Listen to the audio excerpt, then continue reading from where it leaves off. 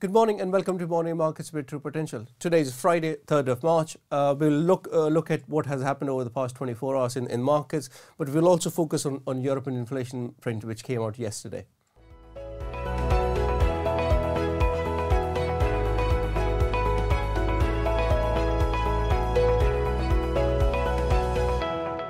Equity markets posted a remarkable comeback yesterday. We saw early trading sessions in Europe and Asian markets were weak.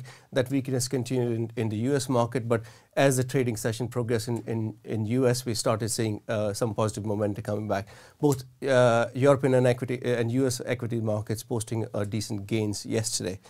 Within bond markets, we have continued with the rise in bond yields. This time, the rise in bond yields was more linked to the inflation number, which came out of Europe and what it means for a tightening cycle in Europe. Again, we saw dollar gaining back some of the strength again in yesterday's trading session. But focusing on the data, we saw the European inflation print come out yesterday. It slowed, but it slowed at a slower pace than what markets were expecting. The headline inflation came at 8.5%. Core inflation rose to 5.6%. What's behind this softness in European inflation print? It's energy prices, which we have been speaking about to you for quite some time. We've seen energy prices coming down. Energy inflation slowed to 13.7% from nearly 19% back in January.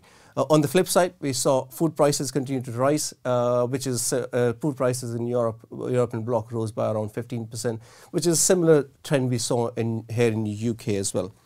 What it means for European central banks for their rate outlook, we see that hawkishness has come back in the market. In fact, yesterday we saw European Central Bank President Christine Lagarde reiterating the bank's commitment reaching towards 2% inflation target, and what it means that they will have to continue raise rates as much as in 2 weeks' time we will see another 50 basis points rise from a European Central Bank benchmark rate, and she also hinted that we may have to continue that rate hiking part well into this year.